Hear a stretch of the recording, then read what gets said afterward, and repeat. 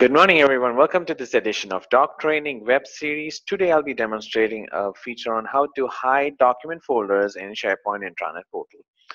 Now, hiding document folders in SharePoint comes in handy when you have a complicated folder structure. Now, for example, you may have added metadata columns for better organization of folders.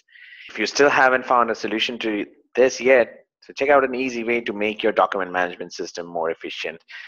I've written a blog recently on the same, and I just thought of doing a video, so it's much more easier for users to just follow my instructions and then get it done on your SharePoint intranet portal.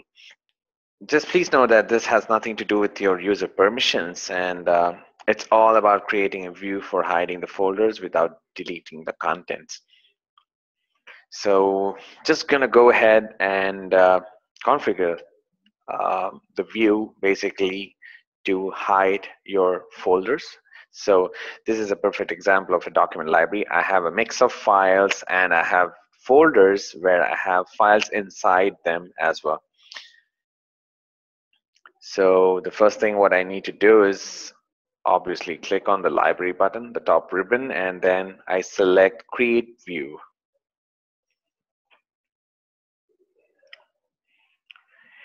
And select the standard view. Okay, let's call it as no folders, right? And then scroll down a bit and select, there's an option called folders, right? Select that.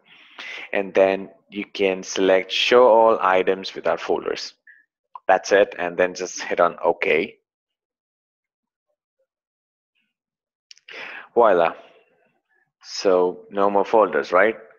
So you have the inside content of the folders moved out to this view. So you have all the files outside. Now, this is a recommended way of doing it when you have probably you have folders that has been migrated from your system to SharePoint Online, or from your SharePoint server to SharePoint Online. So probably you have your folders migrated from your systems to SharePoint. So recommended way to benefit from metadata filtering and view. So I hope you enjoyed watching this video, and it's pretty straightforward. It's very easy to do. I strongly recommend you to go ahead and do it. It's an easy way to manage your folders in your document library.